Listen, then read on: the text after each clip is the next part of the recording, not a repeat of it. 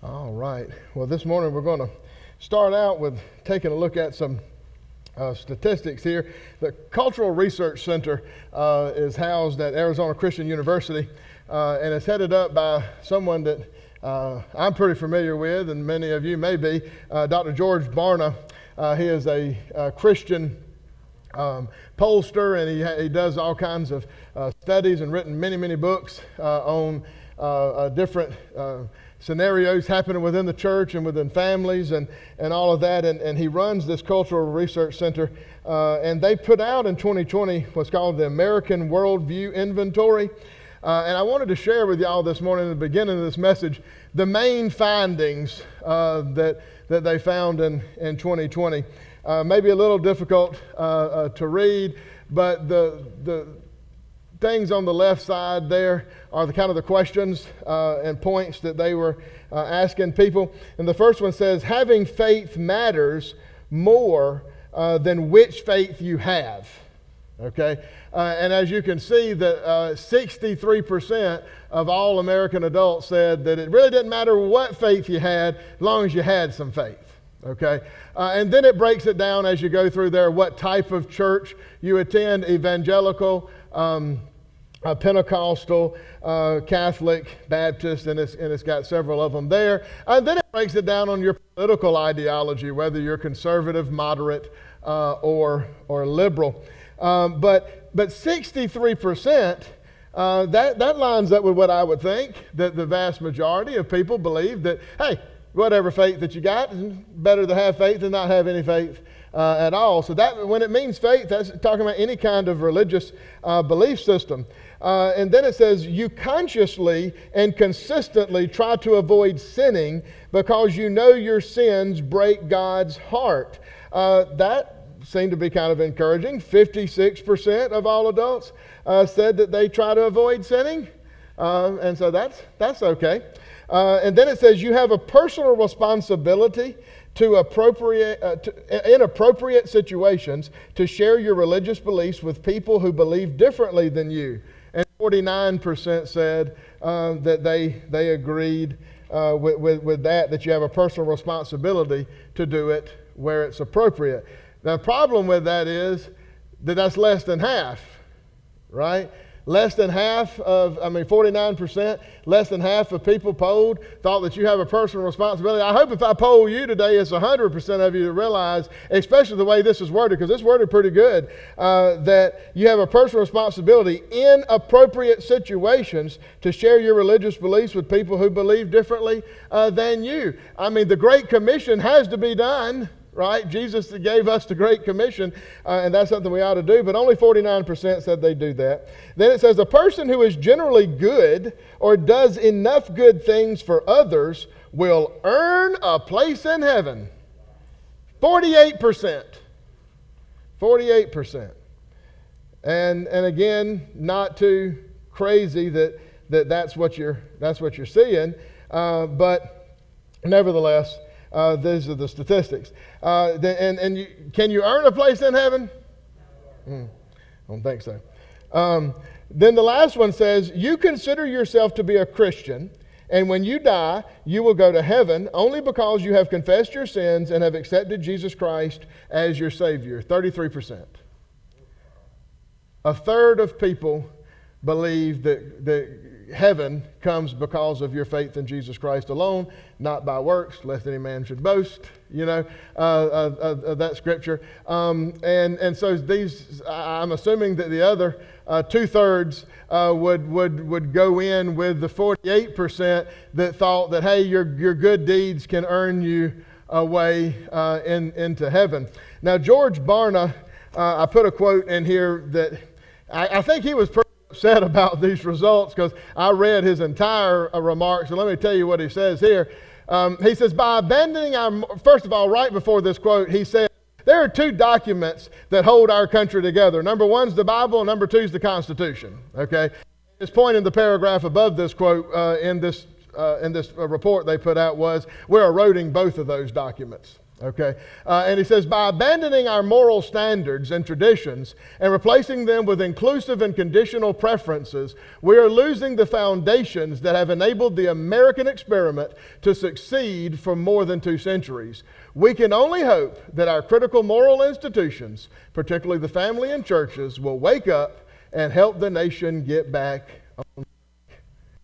We could only hope that that would be the case. Because the numbers, people, and I've been probably quoting statistics around this for at least the past 15 years, and they just continue to get worse and worse and worse when it comes to people's engagement. I can see it in my own just case study. You can see it. You know it's true. That there are a lot of people that claim to be Christian, that claim religion, right? But they don't really understand everything in the proper way, I should say. Everybody wants to go to heaven. You ever been to a funeral where they said the person bust hell wide open? Yeah. Last Tuesday, I want to tell you that Mr. Smith has just got his place in the fiery depths of hell. I've done about 42 funerals. I never said that about any of them. Has there been one in that 42 probably that is there? I'd probably have to say yeah. I don't know which one, but I'd probably have to say statistically speaking, but I certainly didn't get up there and say that. I also do not get up there and say I can't know, but if I have a little bit of a suspicion that this person maybe not, I also do not say unequivocally that they are in heaven either. Okay? I don't say, I'll tell you what, I know that right now Mr. Smith is basking in the presence of the Almighty God. I don't do that. What I tell people is that Mr. Smith had the opportunity, and you have the same opportunity, people that are out here, to be able to do that. And if you choose Jesus Christ in the way the Bible says, then you will be able to enjoy eternal life in the same way too. I'm going to talk about what the Bible says, because let me ask you something this morning. Do you get the question that we're going to talk about is, what must you do to gain eternal life? And can you gain eternal life? Is it like catching COVID? Can a Christian breathe on you and you catch it? Wouldn't that be great? We just go around, because, hey, it's certainly easier to spread diseases than it is the gospel. Okay? So we just go around sneezing on people. Can you get it genetically? Is there something in your genes that passed down? Because, I had great-grandparents and great-parents. They were great, saved, born-again, Bible-believing Christians. They went to camp meeting and they did all this stuff. And you grew up that way and you got the same gene. You sure? Okay. All right. So we can't get it. It's not airborne. You can't get it from rubbing up on somebody. You can't catch it. It can't happen genetically. So you mean that it's a personal and individual responsibility and decision that you would have to make, right? All right. And there's some other thoughts about soteriology out there too, but we won't explore that at this point. So looking at the statistics today, though, I think it's good to look at this question about what must you do to gain eternal life. Let's look at a young man who asked this question in Matthew chapter 19, verses 16 through 22. It says, just then a man came up to Jesus and asked, and Jesus just got finished talking about the little children. And after doing that, this man comes up to Jesus and he asks, Teacher, what good thing must I do to get eternal life? Why do you ask me about what is good? Jesus replied. There is only one who is good. If you want to enter life, keep the commandments. Which ones? He inquired. Jesus replied, you shall not murder, you shall not commit adultery, you shall not steal, you shall not give false testimony, honor your father and mother, love your neighbor as yourself. All these I've kept, the young man said. What do I still lack? Jesus answered, if you want to be perfect, go sell your possessions and give to the poor, and you will have treasure in heaven. Then come follow me. When the young man heard this, he went away sad, because he had great wealth. Looking at this, if you notice in verse 16, the man asked Jesus, what he could do. I mean, what must I do to get eternal life is his question. When we were studying Acts the other night, the jailer where Paul and Silas had miraculously gotten out of prison, when the jailer realized what had happened, he goes to them, he says, what must I do to have eternal life? This is a question that several people have asked in the Bible. And Paul tells them. And Jesus tells this young man here several things. So, when you look at, well, what does Jesus really tell him? Does Jesus say, drop on your knees right here and pray that and repeat after me? Did he say that? Let me get you to the preacher, and he's going to have you a scripted prayer: A, admit; B, believe; C, confess, and then you're going to be saved. No, he tells him something he ought to do. The first thing he tells him, he says, if you want to enter life, he said, keep the commandments. Obey God, right?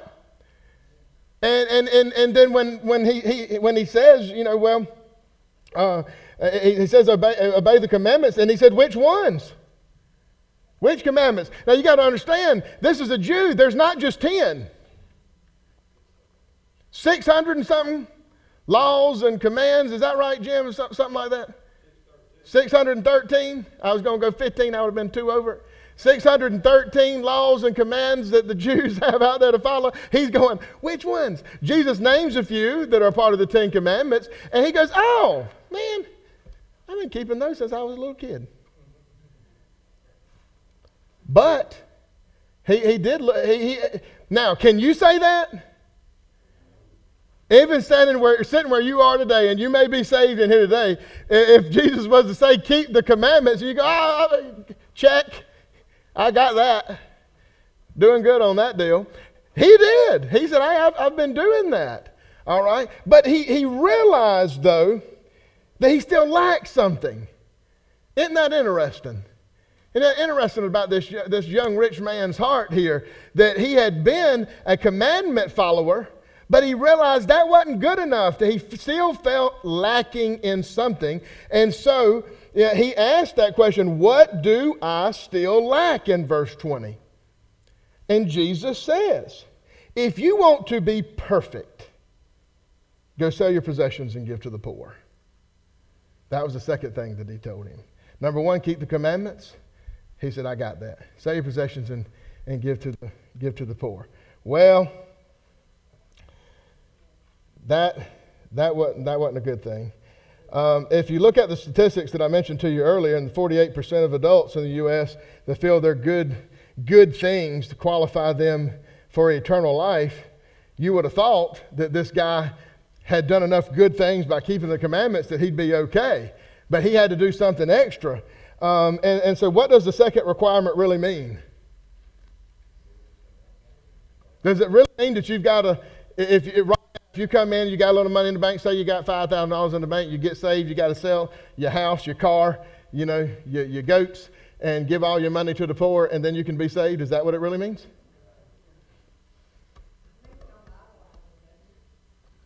Oh, I'm asking questions. I need you to give statements. That last part was a question. 1 second. What? Mean to be willing to. That's interesting. I'll explore that in a minute.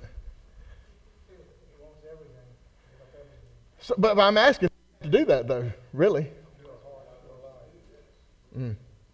Because, I know people in here, hopefully you got a little money in the bank. All right. Y'all drove a car. I didn't see anybody here, walking. So we have some possession. So it can't mean that. Daniel said that you got to be willing to. You got to be willing to. And I think that's what Jesus was drilling down with this rich young man, wasn't it? Because he told him 2 things. He said, sell all the things that you have and give it to the poor. And he said, then what? Then come follow me. Then you'll be a follower of me. That is a requirement, right, to be a Christ follower, okay? And I think in order for you to really understand Jesus' words in verse 21, you need to look at Philippians 2, okay? I go back to this a lot. I can quote it in the King James and the NIV, and sometimes I mix them both up because this is one that I've quoted, but I love the way that the New Living Translation says this as well. But in verses 5 through 11, it says, you must have the same attitude that Christ Jesus had.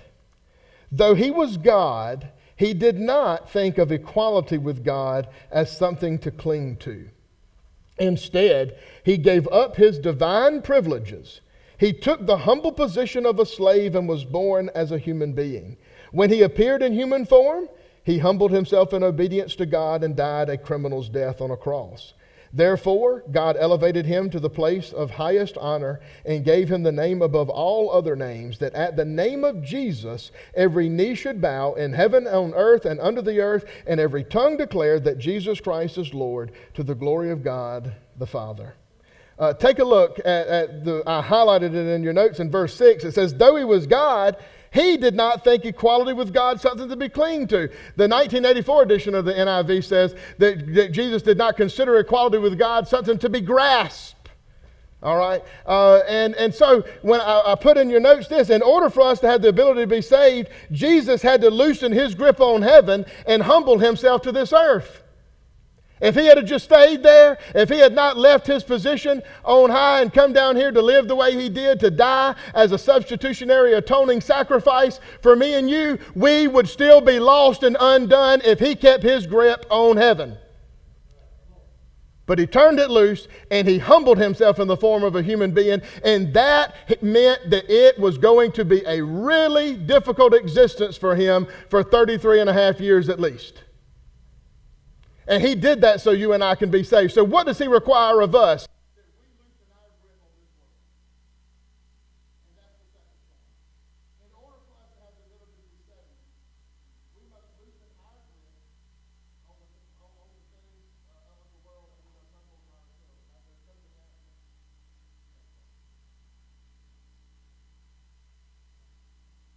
Here we go. There we go.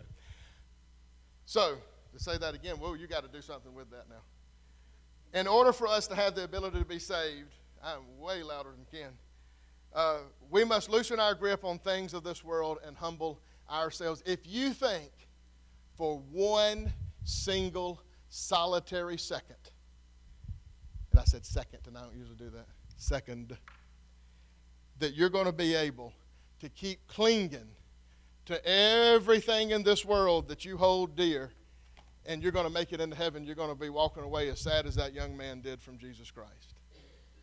Examine yourself this morning. How much of the world are you holding on to? You know, it pains me to hear people say things like, I'm ready to go to heaven, just not right now. I want to see this, or I want to see that. And I understand. I have 3 small children. I'd love to walk Ansley down the aisle. I mean, there's all of those things, y'all. I get that we'll say that sometimes. But you know how stupid that is when we say that? And I get it. I've kind of thought that kind of stuff too. But what you're saying is, let me tarry on this earth longer and wait longer for ultimate salvation. I mean, if you really think about that, you're going to go, I don't think so. I'm sure that every person that's passed away thought, hey, there's one more thing they'd like to do. But let me ask you something. Go to heaven right now if we could, and ask any of them if they'd like to come back for one more millisecond. Lazarus, you think about him? He already made it. Next thing you know, a couple of days later, Lazarus, come forth. I got to go back. Got to die again. I mean, nobody ever thinks about poor old Lazarus, and he had to go twice. Okay? And all the other people that were raised from the dead. You got Craig?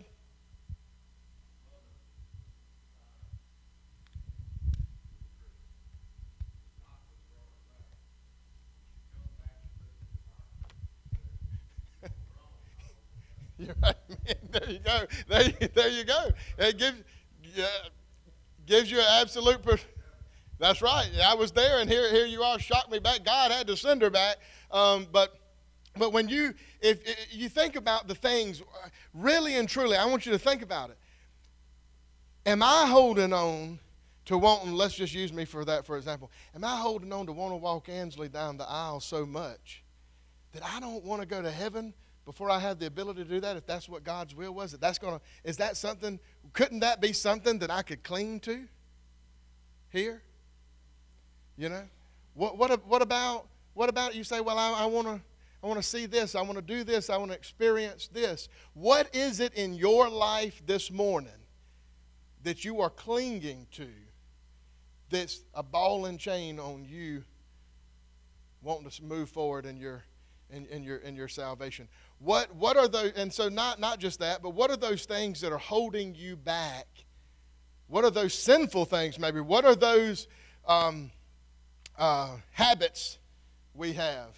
What are those hobbies that we have that are worldly in nature, that are preventing us from going to the next level of what God wants us to be doing in our Christian life? One of the questions in the Sunday school this morning was, the Live It Out section of your Sunday school book, by the way, was to have a summary. If y'all look at that in your Sunday school books, if you were there, and it was to look at what is it? What is your purpose? What is it that you're supposed to be doing? And I've gone through this, folks, in my life. My job and career situation, I knew that something had to change if I was going to keep doing what God wanted me to be doing. I had to choose whether Corey was going to do something and be successful and have a whole lot more extra money on there and make sure that I could say, oh, I've got it, yeah, I'm good, everything's good. Or I was going to step out on a little bit of faith and give up some stuff for what God had. Was me holding on to that? Was that something I should have continued to cling to? And there are people sitting in this room today, there may be somebody standing right here in this room today, that you have something in this world, a pleasure, a hobby, a person, something that is happening in your life that's holding you back spiritually in this world. And I'm telling you that if you go up and you ask Jesus the same question this young man asked him, what must I do to inherit eternal life? He's going to tell you the same things. Obey me. Be willing to give up everything. Ken was right in what he's saying. His point is, and what Daniel said, you got to be willing to give up everything, not just your personal possessions, okay, but your spiritual, things, those ideologies that you have. I know I'm right about this. If God comes in and he shows you that it's a different way, you got to give it up. You got to be willing to totally surrender to Jesus Christ. He wants and he has deserved your absolute surrender. Is that hard to do? Sure. But you say, well, God, I know you told me that I should forgive, but I can't forgive that person. Is that going to gain you a ticket? I don't think so. Harboring that unforgiveness because you think, well, I've rationalized it enough that I'm not going to be able to do that. So if you're saved today, but over time there's something you've been tightening your grip on, you need to let go. You need to let go. And it's important, folks, today, I'm going to come down here to finish this up for you. There's a lot of people. There are people in this room today that you think you're saved and you're not. There's people in this room today, and I'm just going based on statistics, not looking at any one person in particular, because I really don't know. If I spend a little bit of time, I may be able to, just in my own view, fill a pew up here with some people that I thought were in danger. But I can't know. And the people that I didn't pick, I may have gotten wrong. But I just know statistically, there are people in this room right now with just what we have that you think that you're a Christian. You think because at one point that you went down to an altar somewhere and you repeated a prayer by a preacher that somehow that gained you a ticket, but you may have lied to God. How is it that people come and get resaved? I don't understand that. You need to get resaved? What happens is the first time when you said it, you lied, right? You said, I surrender, but you didn't. So you think you got to do it again because now this time maybe you got to tell the truth. Well, tons of people, folks, can lie. It's not once prayed, always saved. That's not true. When you surrender, when you're able to say, hey, I'm giving it all up, when I totally believe. Now, what Paul told that jailer is you believe in Jesus Christ. And the belief portion is not just to have a head knowledge. It's been said many times, you'll miss heaven by 8 inches, the difference between your head and your heart. And there are people that are in this room, and I got to say it, that the main thing that God would have me is not that you're prepared for a natural disaster. Not that you're prepared for the civil war that's going to potentially come to this country, and you got to have a bunch of guns and ammunition and all that other kind of stuff. The main thing that I've got, my responsibility when I stand before Christ, is to make sure that you know that you need to be spiritually secure. And so I have to remind you at different points throughout it. You may think, oh, I'm saved, I'm good. Really examine yourself. Young people, those of you here today, are you saved? And you know, one of the best ways to know that is just look at your life, how you're living it. Not about how you think. Look at your life. If somebody, I used to ask my youth, you gave one question survey to the people that you work with, to people that you play with, one question, is, put your name there, a Christian? Yes or no? What would the people say? Not the people at church, the people that you're with all the time. What would they say? How many would check yes? How many would check no? Because they know how you really act when you're not trying to clean up. And what every single person, every single time check yes for me, sometimes they may go, ooh, I don't know, he sure acted wrong that day. Yeah, you're going to have that sometimes.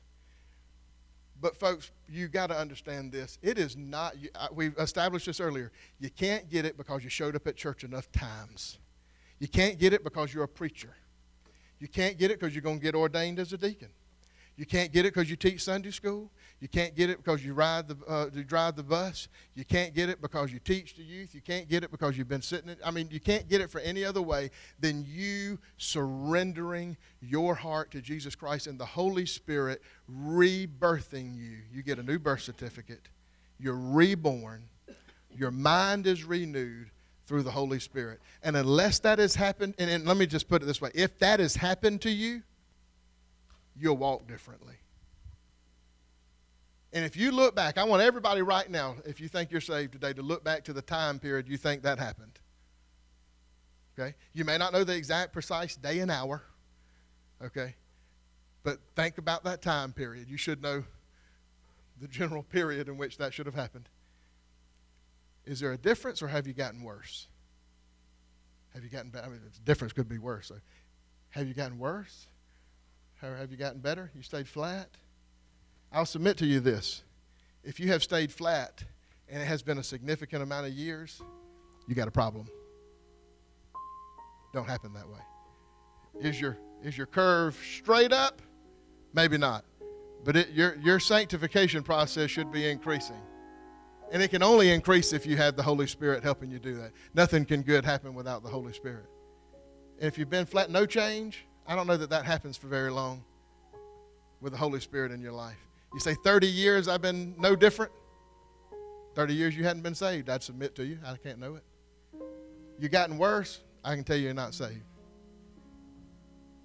in that time. Think about it. And if you are not saved, if you don't have the assurance today that if the breath leaves your body, that you will translate from this life into the next, and that you'll be with Jesus Christ, get it right today. No reason to wait till tomorrow. Get it right today. Churches are filled with people that are dying and going to hell. And we got to make sure it's right for us. And the biggest question you should make sure you ask your family, it's not if you're a good person. Not if, oh, do you have a faith? Oh, I have a faith. Do you know Jesus Christ as your Lord? Are you saved? Put them on the spot and ask them. They'll have to answer. Think about how many people in your life you don't really know in your family. And it's our job to ask those questions. When we do the play, what are we doing but trying to tell the story of Jesus Christ and to bring this to a lost and dying world? We will never change this country by continuing to just put our faith in unsaved politicians. We'll change the country by saved Christians doing the business of God and fulfilling their purpose and what they're supposed to be doing. And if we, the country If 75% of the country says that they're Christian, if 75% of this country was saved, it wouldn't be the way it is right now. So I'll just leave that with you like that. We're going to pray, and we're going to ask the ushers to come forward. We're going to take communion. And I'm going to tell you this before we take the communion. If you're not saved, you shouldn't be taking communion. Y'all can go on up there. If you're not saved, you shouldn't take it. And it's okay for you to not take it. And if you're here today and you say that, and you think you're not, come get me afterwards. We're going to pray and we're going to go through this. And don't have any shame in saying, I really am not sure. I want to be sure. Okay? And if you know someone, let's keep them in prayer that the Holy Spirit would move upon them. Let's pray. Father God, I just pray over the entire congregation that is here today. Lord, every single person, that, Lord, that they would take some time to examine themselves, Lord, to see whether we have loosed our grip on the things of this world. Lord, I wouldn't want anyone to do as a rich young ruler did, Father, to walk away sad where he kept his grip on his possessions of this world. He wasn't willing to give it all up, Lord, and that is what caused him to not be saved, because of his tightening grip upon the material things of this world, Father God. Whether it be a family matter, whether it be a material possession, Father, whether it be an ideology that we have, Father, that we should not have anything that is of this world that is hindering us from following you, Lord. And what you require is our utter and total surrenderance to your will, Father, to obey you, and to follow you and to be about your business. And Lord, we do not walk in that straight every single day, Father, because we have to deal with the sinful world that we're living in and the flesh that we're in, Father God. But our pursuit every day as born again and saved Christians, Father, is to sanctify ourselves every day through, Lord, the Holy Spirit and through your shed blood, and to be better and better, and to have our life, Lord, in such a way that every hour of every day that we're becoming more Christ-like. And Lord, we pray that you will help us to be able to do that in our lives and help other people, Father God, as well. But Lord, if there's anyone here today that has just been under this ruse that somehow they were saved, but Lord, they're thinking that maybe they aren't. Lord, I don't want to put doubt in their mind. Lord, I pray that the Holy Spirit would be convicting them. And that, Lord, that those of us, we know people that aren't saved, Father, that help us to be your ambassadors as we go and present the gospel and talk to people and share your word, Lord, with people, so that they would have the opportunity, Father God, to be saved. Because you've told us that it's our commission to do this. You don't have to use us, but you choose to. And Lord, just use this church and bless them. And we pray this in Jesus' name.